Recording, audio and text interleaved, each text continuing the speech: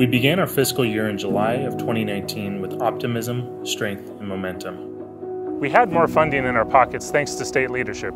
They made a huge investment in transportation to support the things that we, as Oregonians, care about. A vibrant economy with good jobs, strong communities with a high quality of life, a clean environment, and safe, healthy people. We were launching Saturday service and extended weekday service in the fall, and we're planning for Sunday and holiday service in 2020.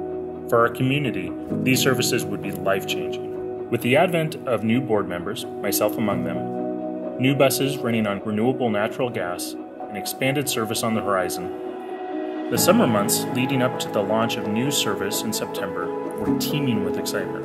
Even Oregon's familiar gray skies could not cast a shadow on the historic day that was September 7th. The long-awaited Saturday service had arrived, and for the first month, all Saturday rides were on the house. We hosted our Saturdays All Right for Riding community event. It was an epic display of teamwork, camaraderie, and community loyalty.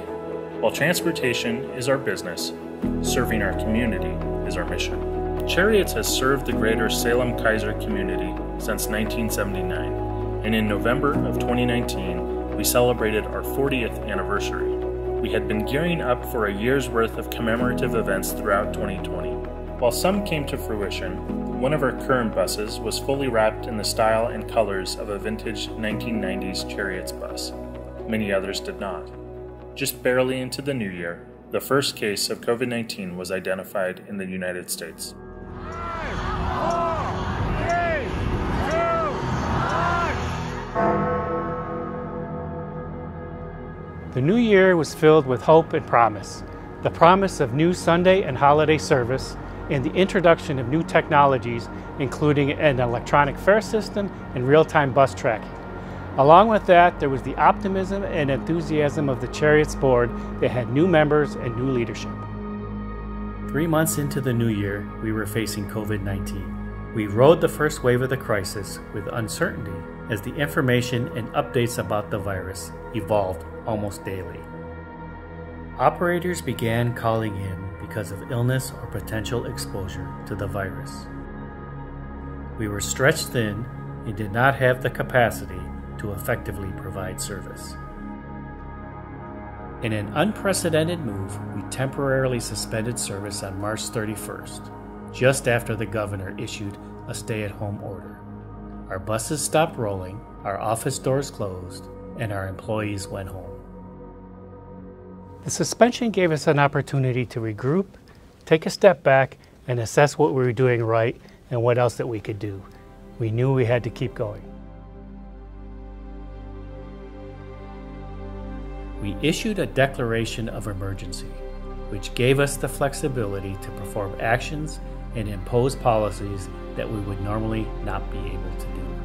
Assuring our employees, our riders, and our community that Cherriots was doing everything it could to mitigate the spread of COVID-19 was paramount. Our operators are the backbone of our service. They are essential workers who provide an essential service so that other essential workers can get to work. We needed to protect the health and safety of our frontline staff for themselves and their families.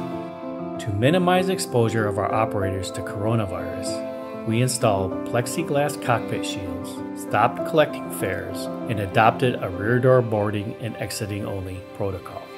Our sanitizing procedures increased in intensity, with workers cleaning and disinfecting buses and buildings on an ongoing basis.